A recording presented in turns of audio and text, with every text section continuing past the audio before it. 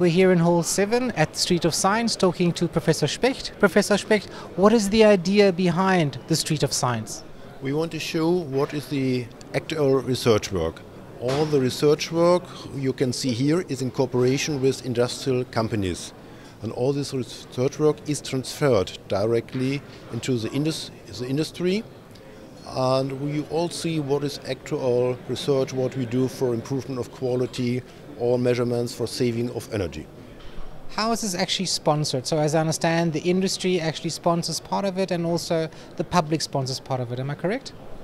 Yeah, so this is a cooperation with industry, but we have public money. 50% is public money, 50% is from industry, and all what is important is improvement for all or development of German industry.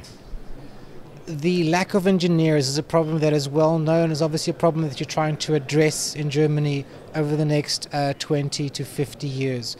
How do you think this will help engineers come into this field? It's a very big problem. If you hear all companies have a very lack of engineers.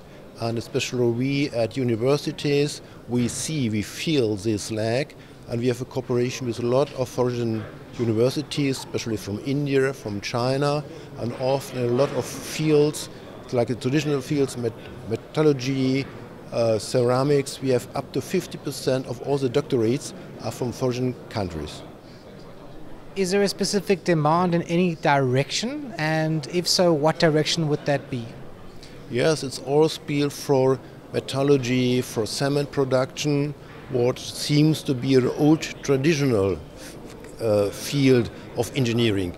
The young people, they want to be in fuel cells, in nanotechnology, but the biggest sales, the biggest turnover we have in metallurgy and refractory materials.